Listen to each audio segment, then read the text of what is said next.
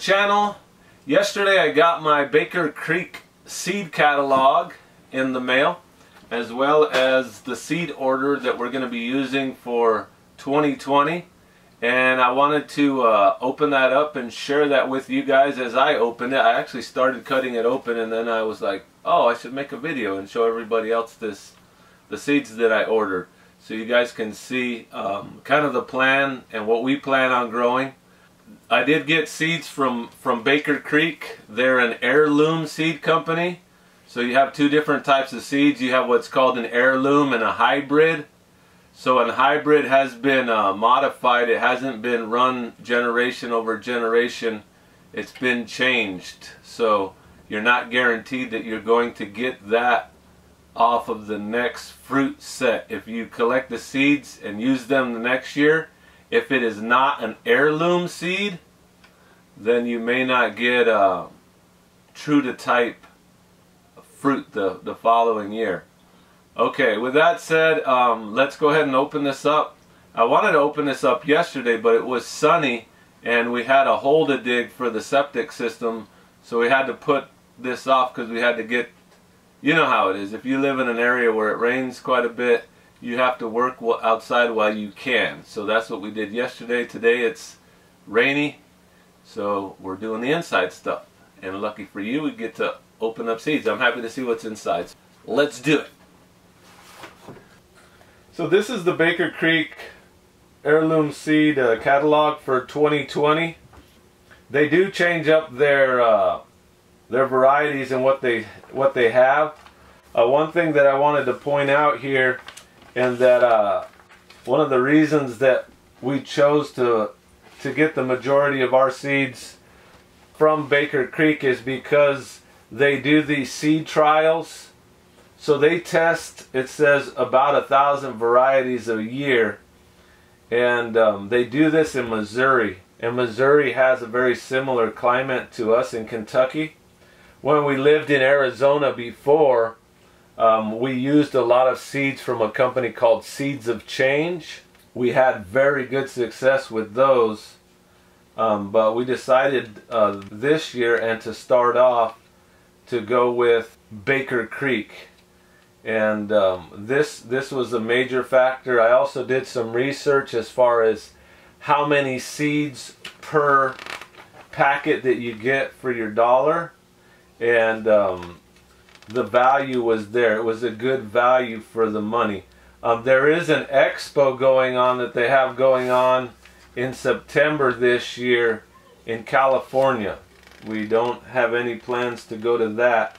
I do believe there is also an event, and it is at the actual location in Missouri. And that location, I googled, that is about 3 hours away from us. So we'll look that up, and we may be going to that.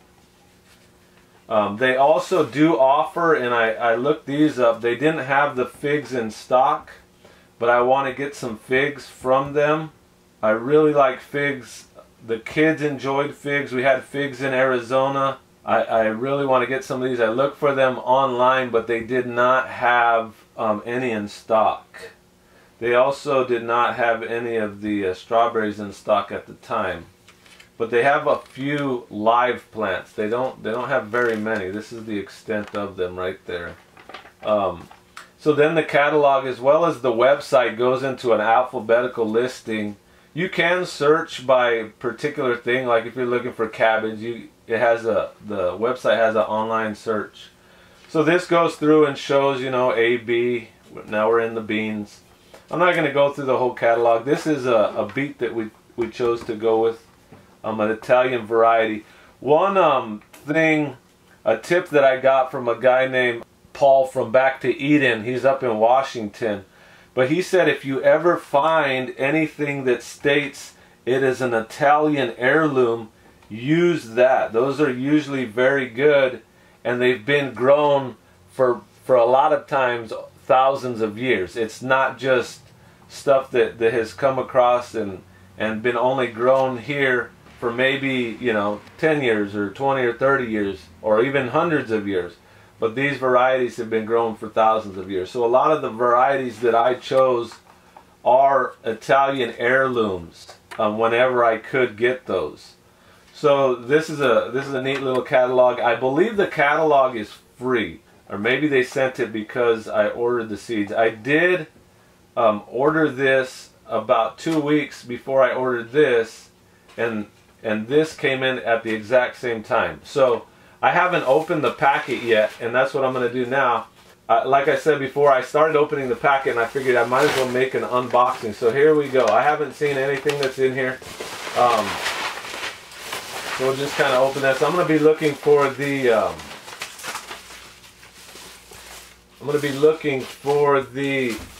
invoice and see. I spent $211 on seeds. See if I can find that mention of the catalog. So I don't see the catalog in here anywhere. Using my speed scan skills. I believe the catalog is free. If you go online, I know that if you enter your email address, you can get on their newsletter, and you'll get little updates about events and maybe new product varieties that they're going to start. And they will send you a catalog for free. Okay, so let's go into the seeds.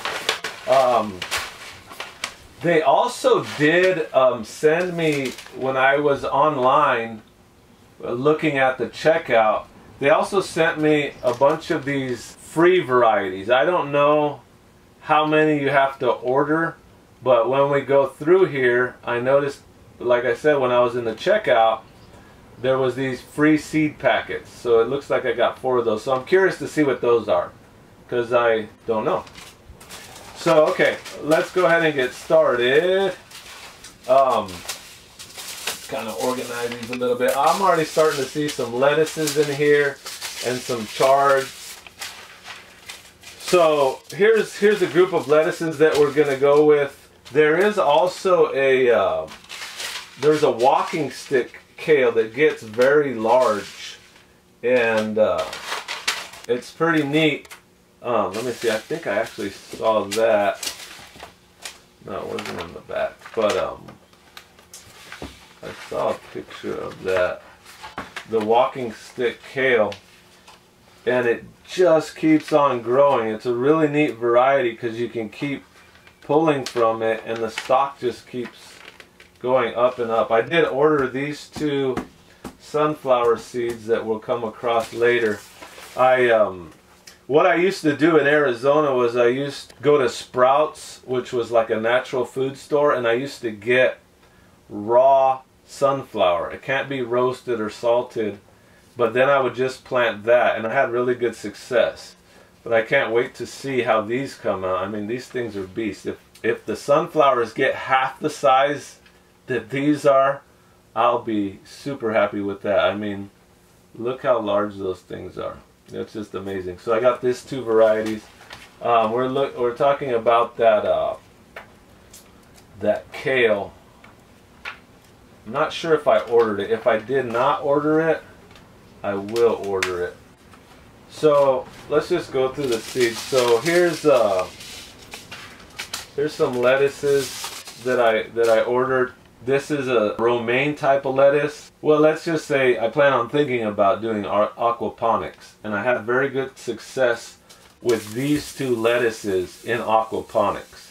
And they're a very long-lasting lettuce, so if we take lettuce to market, these are lettuces that I think will do very well. I've never grown Swiss chard, but I decided to go with that. It says there it's a perpetual spinach, so it's a spinach type. Then cabbage. Collards. I also know that I have some mustard greens in here. I like to actually buy the canned mustard greens. For some reason, when I eat those, it makes me feel good. And they taste good. So there's those beets I was telling you about. These are an Italian heirloom as well. Pre-1840 Italian heirloom. And they're pretty neat looking inside. Beets are very good for circulation, especially the greens. Well, the whole plant. A lot of the circulatory boosting medicines that you get will actually have beet powder in them, and stuff like Viagra and those things are actually circulatory benefactors, and a lot of that actually comes from the same chemical compounds that are in beets. So beets will make you feel good. All right, get you some beets. There's some carrots. I think actually that is the only two variety of carrots that there's those mustard greens that I was telling you about, and that's a Southern Giant. The South is really known for its mustard greens. So there's, I believe, ends out the greens. Oh, there's the kale. That other one was called a cabbage. I don't remember ordering this cabbage, so maybe this is one of the free ones. Oh, here it is right here. Okay, this answers the question right here. Free gift, FR101. Thank you for your order.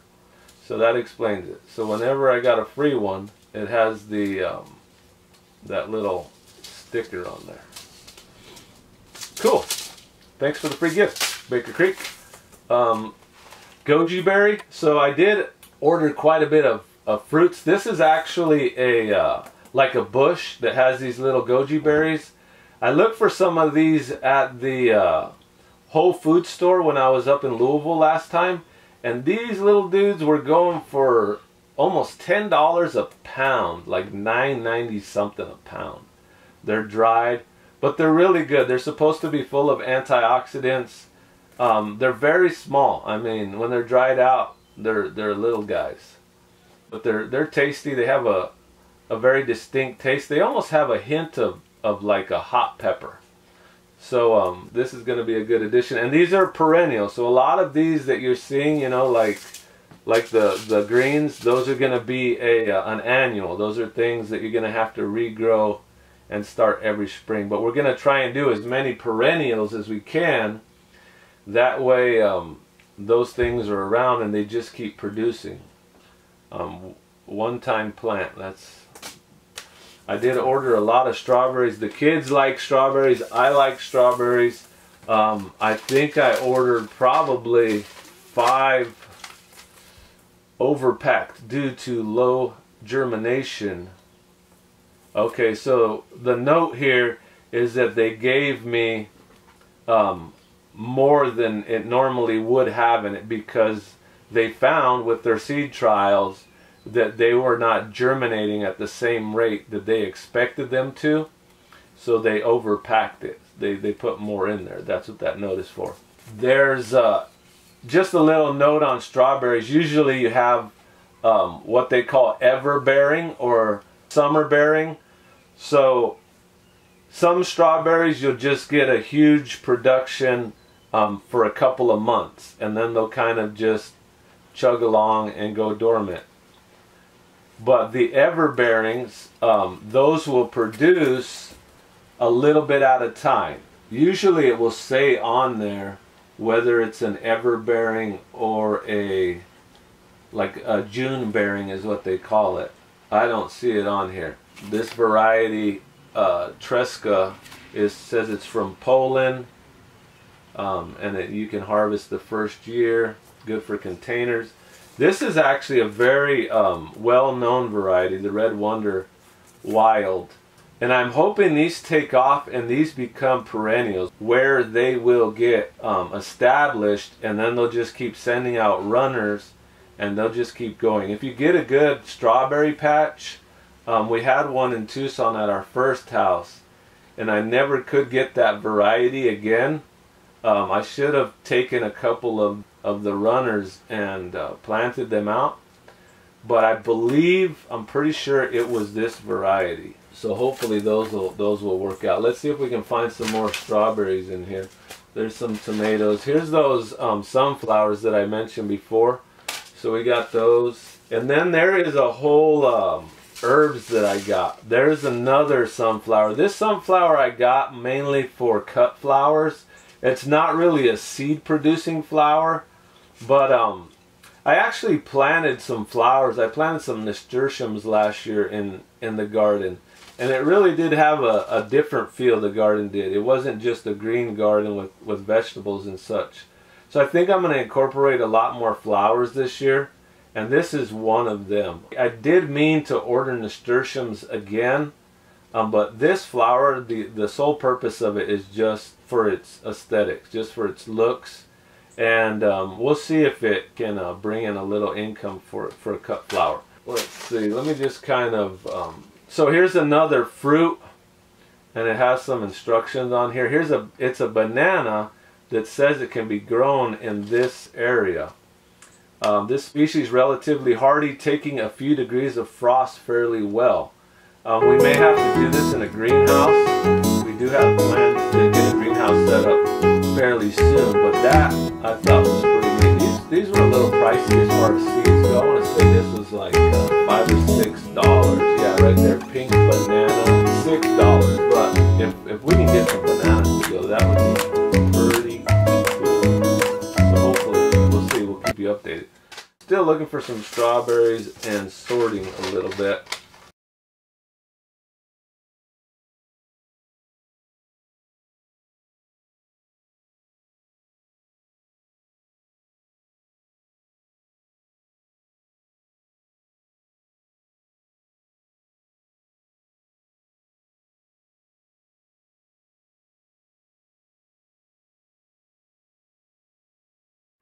Okay, so we took a little break and organized the pile. It was not very efficient that way. So we kind of broke it down into vegetables. There's some fruits, perennials in here, flowers, herbs, and then cover crops. So we'll kind of go over these, and I did find 2 more packets. There was one more of the Red Wonder, and then I also found this Attila strawberry. So you can tell we really like strawberries. One thing that is to plant things that you like. Don't plant stuff just because it grows well in your area or whatever it may be. Zucchini did really well in Arizona. But you can only eat so much zucchini. Plant what you like. Here's a pawpaw.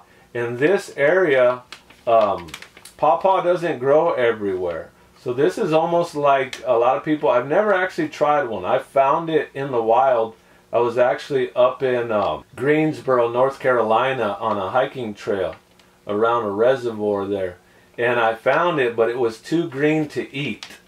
So this is one thing I'm really looking forward to. It's supposed to taste kind of like mango. Some people call it banana custard fruit. Hopefully we can get these to go. It's just a little note. I'll bring this strawberry back over. All of these have a particular type of germination that you have to know. You can't just, some of them you can, but a lot of them you can't just place them in the ground. You can't just go find you a little spot, poke a hole, put the seed in the ground. They have different depths, they have different times of the year. Some of them you're going to want to start in a paper towel and a Ziploc bag setup, and we'll show you these different methods. But you have to do your research and find out the right way to germinate, to get that seed going. What's going to activate it. Here's some root crops. This is immediately when I saw this one, I knew that I didn't order it, and sure enough, that was one of the free seeds. So there's a radish. I actually didn't order any radishes. So I'm kind of glad that they sent this, because my history with the radish is that I plant them, they pop up quick. I mean, radishes, if you're planting a survival food, I believe radish is usually #1 because it comes up so quick. I think it's usually like 20 to 30 days before you have an edible product. And they're super hardy. They're just a little go-to plant. But I've never liked the way they taste, so I don't plant them. I don't order them. But I'm glad I got those radishes, and I'll give them a try. So here's 2 types of carrots. I've actually planted both of these. The Danvers half long is a very common carrot. This one says it's goes back to the 19th century. This is a French variety. I'm not sure how you would say that in French. Nantes is how I would pronounce it. But I've actually grown these before, and I've had really good luck. The brand I used before was the seeds have changed, but I'm sure these will be good. Here's another root crop, some onion. We started some green onion from just store-bought green onion. They were organic, but you've got to have some onion. I did find some more of the greens. This is a free seed here. I actually saw this and I thought, that looks like a neat lettuce, but sometimes you can get carried away, especially this first year where our main priority is to grow food for ourselves, not a whole lot of market. I thought I better keep it fairly simple, not get too carried away with variety. This is one that I considered I didn't order, but they sent it to me, so this is pretty neat. Another little note just for us here is a lot of these seeds, you know, these will come with 30, 40, 50 seeds in them a lot of times, especially these lettuces, but you have to remember that every one of those is a plant. So we'll probably only use, and I was telling my wife and kids this last week, we'll probably only use about 10 to 20% of these seeds this year because we don't have a real well-established garden area. So we'll end up saving a lot of these. One thing that we really want to do, and I'll skip over to the cover crops and the grains. Another thing I'll kind of point out is Baker Creek kind of has a code. They have, like this one starts with a GS. So that's the grains and cover crops. So this probably has, this oats probably has a GS as well. Yeah, see it has GS for grains. So one of the things that we want to do is get some grains going as well, not just fruits and vegetables, but some grains not only for ourselves, for the livestock. This also adds protein and basically higher nutrient value than just grass. Peas is a very common cover crop. It says right on there, grains and cover crops. And this is a winter pea. This is something we can actually plant right now, and we won't have to wait till that last frost. We can get this going. So this is something that we're gonna focus on. I got some peanuts.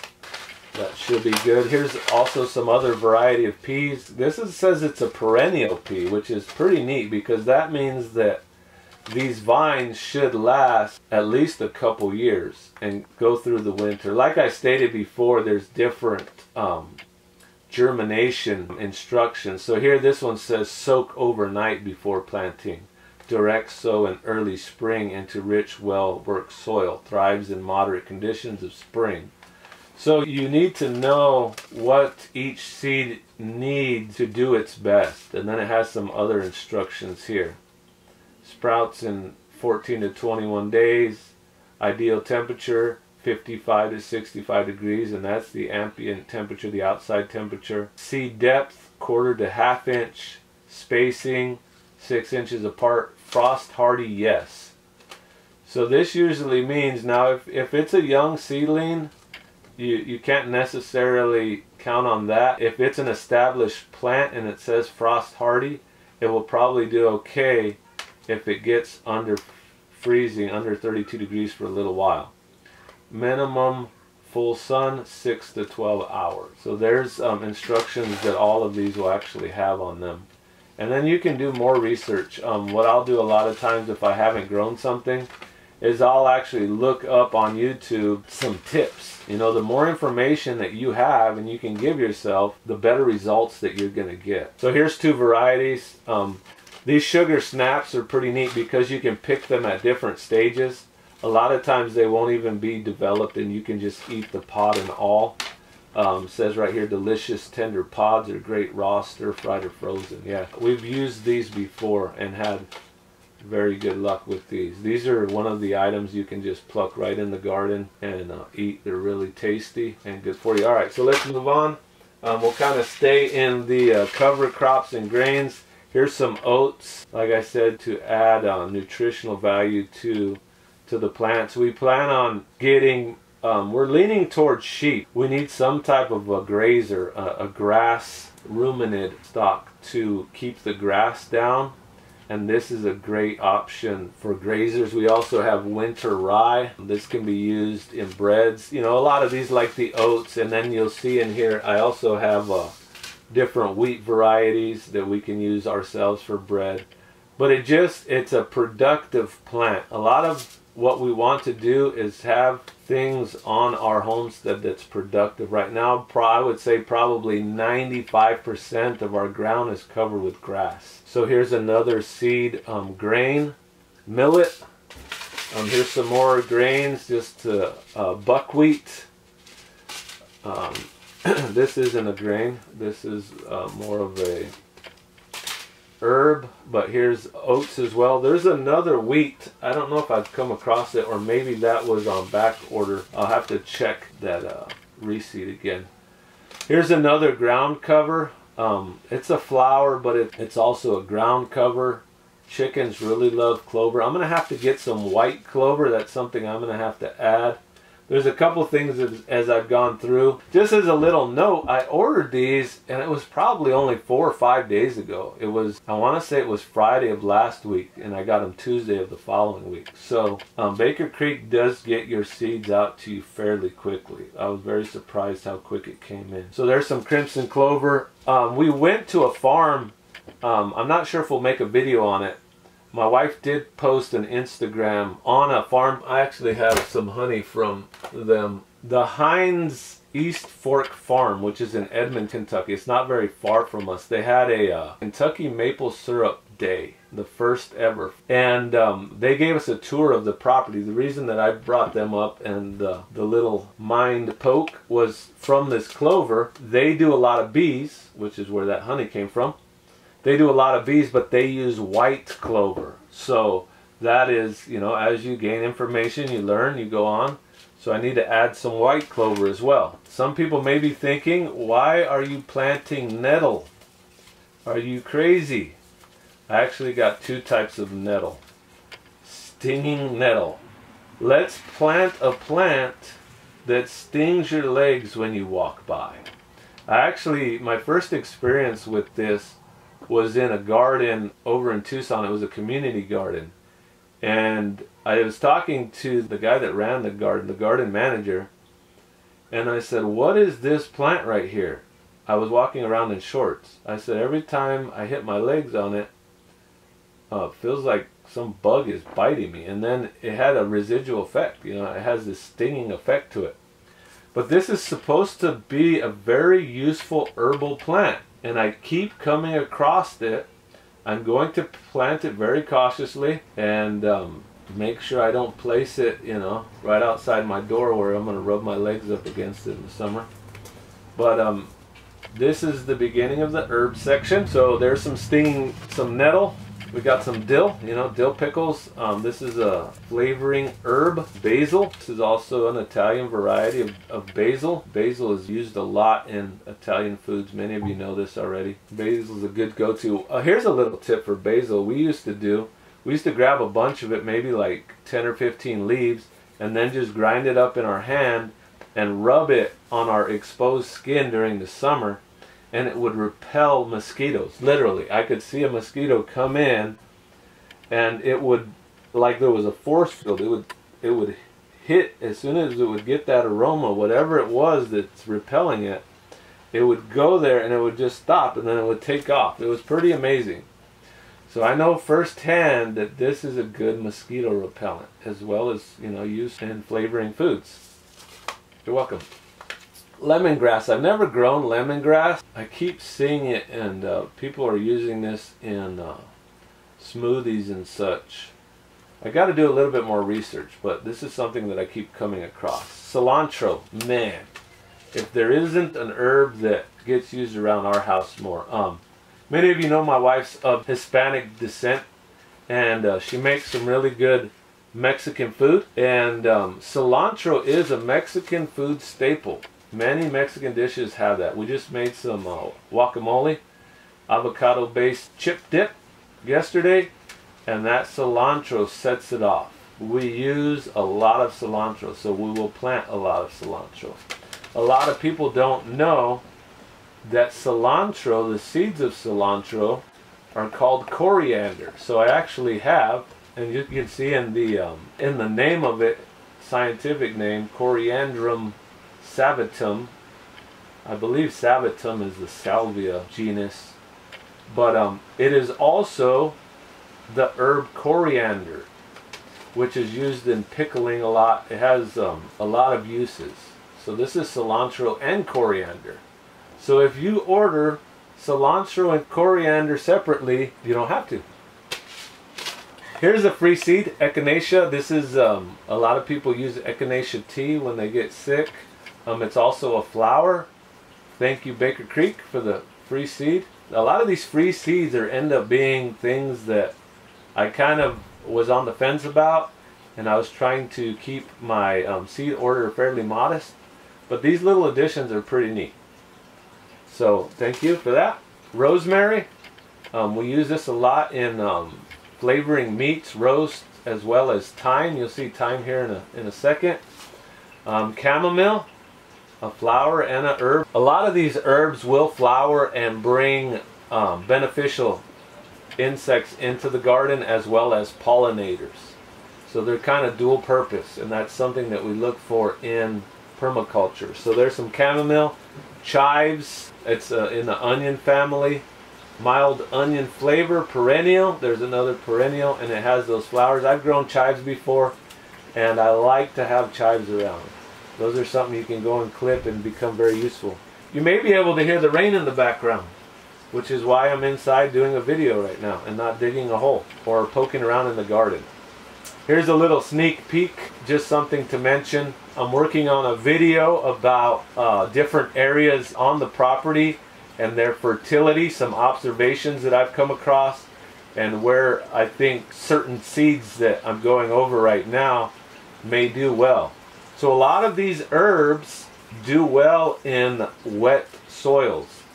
I've used a lot of these. I've planted catnip. A lot of the mints do very well in aquaponics, and those wet locations will be prime prospects for stuff like catnip. Catnip is in the mint family. Some companies will also call this cat mint.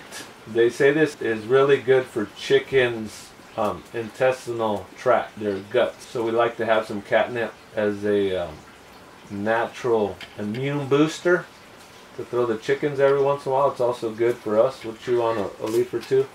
Here's a natural sweetener, stevia. We had this in our garden last year. It's pretty neat. You can pick the plant. I've never really used it in something. A lot of times if you go to a restaurant, you have sugar and you'll have sweet and low, and you'll actually have a stevia based. I forget what it's called. I don't use it in the granulated form, but it's actually a plant-based. Mullein. This is, I would say, a cover crop, something that we'll use as a chop and drop. I've got to do a little bit more research on the mullein. I know that it has a very deep root system and is a very good mineral and nutrient miner. So a lot of times you'll see here that we're not just growing things for the produce. You know, we don't just get a tomato out of it. It actually has other uses as well. Here's thyme, and that'll kind of round off the herbs. I didn't intend on this video being so long, but it is what it is, as they say. Here's moringa. I'm not sure how well this will do here. We may have to baby this a little bit and put this in a greenhouse. Even in Tucson, Arizona, we had some issues. Yeah, it says right here, overwinter container plants in frost-free conditions. So I kind of knew that with having this before and growing this. Moringa is what's called a superfood, super high in calcium, phosphorus, manganese, all kinds of these really good for you nutrients. It's also a very good chop and drop plant. You can slash and drop it, and it takes the abuse. So what happens is the roots of the plant, just like I was talking about mullein, they go down and they put all those nutrients in these leaves, and you just chop the leaves off and drop them under other plants to feed them. So it's basically you're growing your own fertilizer, and that's part of the method of permaculture. So there's a perennial. Here's another perennial huckleberry. I'll leave out the reference to the Western movie Tombstone. Spinach strawberry. I thought this was pretty neat. I'd never heard of this before. Supposedly, and I believe it, I'm not saying this supposedly to be skeptical, but the leaves are edible and the fruit is edible. So it's like spinach and strawberry. Spinach and strawberry. And they call it strawberry spinach. An old-fashioned plant that dates back to 1600 in Europe. Produces greens like spinach, also yields attractive berries that are nice in fruit salad. That is a score. And I'm very curious to see how that's going to turn out. Here we have a broccoli type. This is called the Romanesco. It's an Italian broccoli. Really cool looking stuff. I actually have a friend in Tucson that turned me on to this. This is a shout out to you, Lael.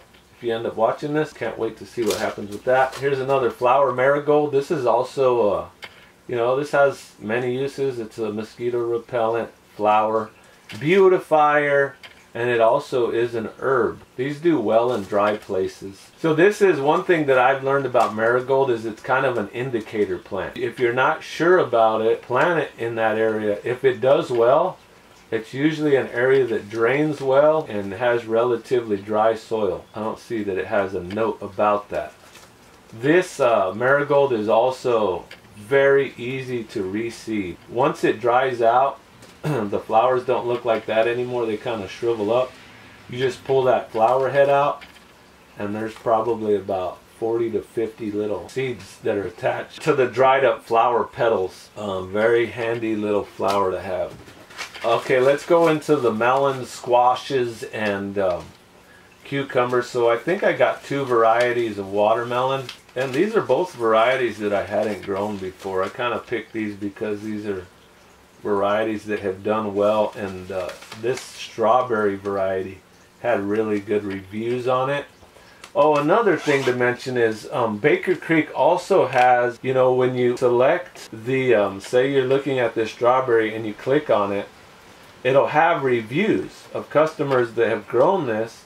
You can see where they've grown it, their region. A lot of times it's different parts of the world. You can see if it will do well in your area.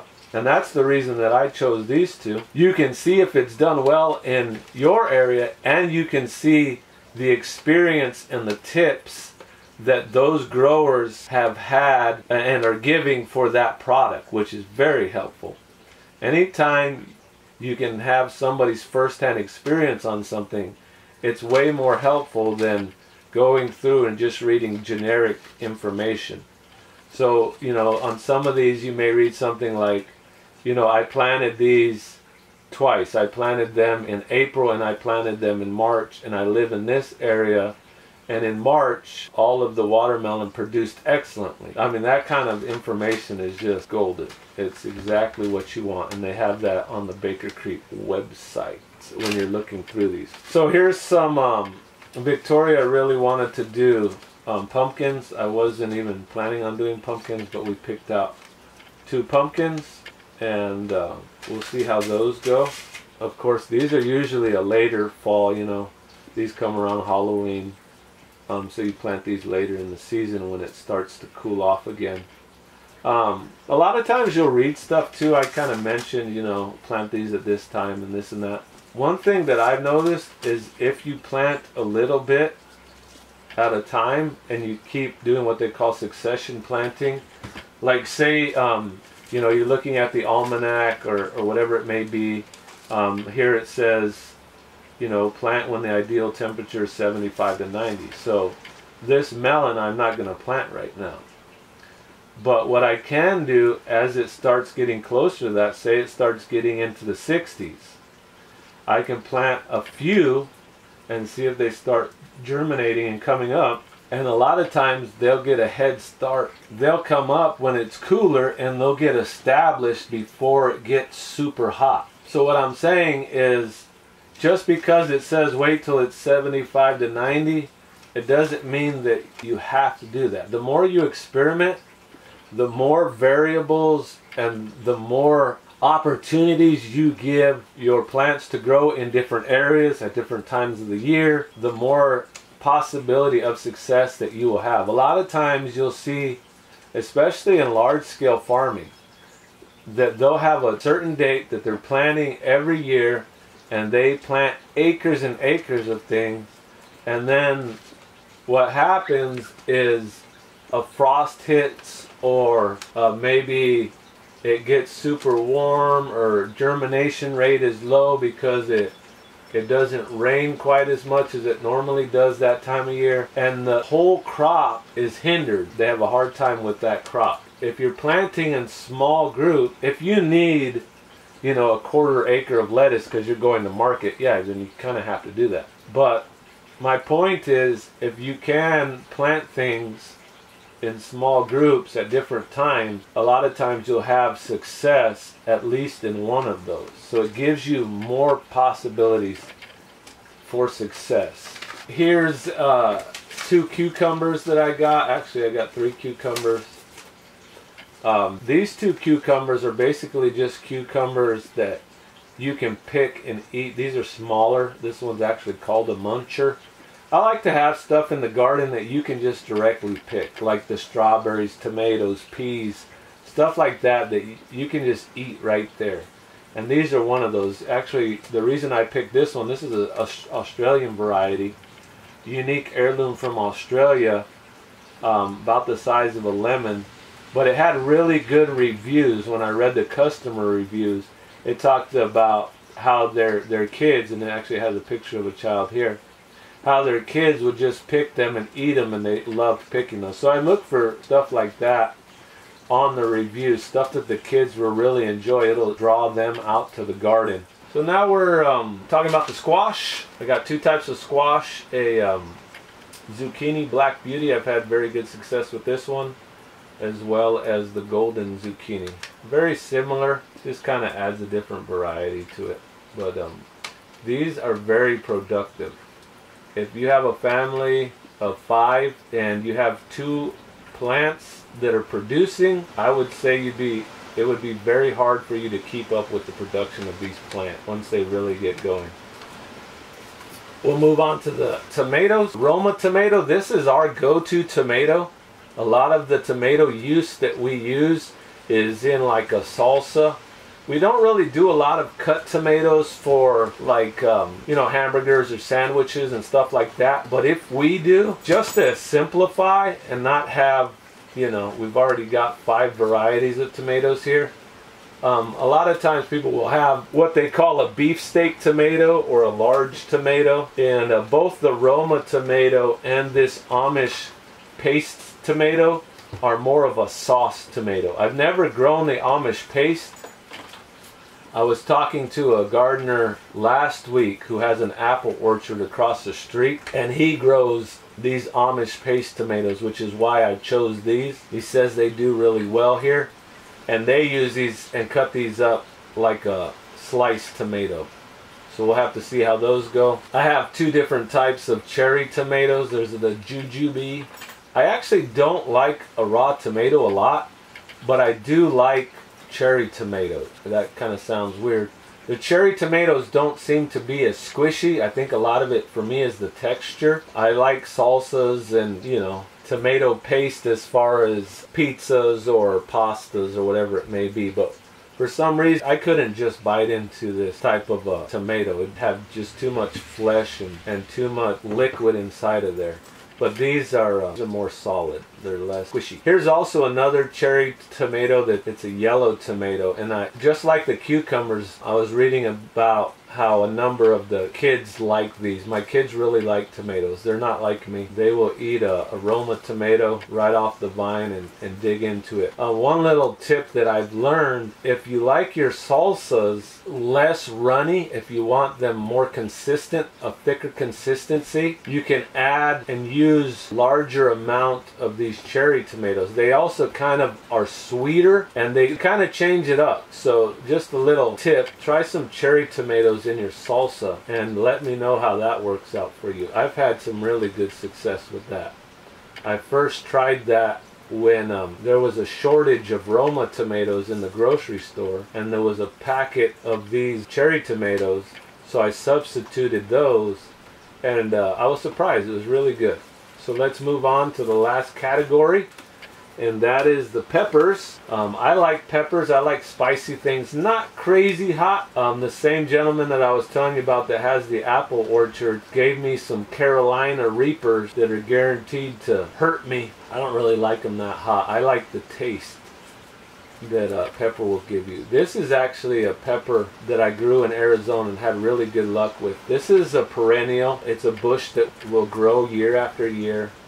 I'm not sure how well it'll do here. It says even on here that this is, it does very well and is from the American Southwest. So we may have to grow this in a greenhouse, or it may be something that just comes up in the summer. But this is one of my favorite tasting peppers. You know, a lot of people will have different preferences on a lot of different things. This is my favorite pepper. I like to take this dried out and crush it and add it to a lot of the vinegar based hot sauces, like the Louisiana type hot sauces. We have a hot sauce that I like to add it to that's called Tapatio. I just crush that up, and man, that really adds some Shazam to it. So had to get that one. This is the Ozark Giant, Living Traditions. Their channel is an awesome channel. They're in Missouri, I believe. Missouri or Arkansas, which is where the Ozarks are. And they have a great deal of success with these Ozark Giant. This is just a bell pepper, not a hot pepper, a sweet pepper. This is also a sweet pepper. It looks kind of like a large peppercini. I've never grown this. It's called a Cubanelle, and we'll see how that does. This is the closest thing I could find to a green chili. The Gomez family got us hooked on green chilies. They go down to Hatch, New Mexico and pick up 50, 100 pounds of green chilies at a time and freeze them so they have them over the year. This says right here, a hardy, vigorous introduction from the Chili Pepper Breeding Project in New Mexico State University. So I'm not sure how well this will do. I hope it does well. But we're looking for something that we can grow to substitute those Hatch green chilies that we got hooked on. So if you've stayed to the end of this video, I'm surprised. But I will offer you 200 unredeemable points and say to you at this point, I'm thanking you for sticking around to this point to the very end. Get your free catalog. Let us know and share with us what you plan on growing. I really want to encourage you, you know, maybe one of the seeds that you found in this video that I pointed out you'd like to try.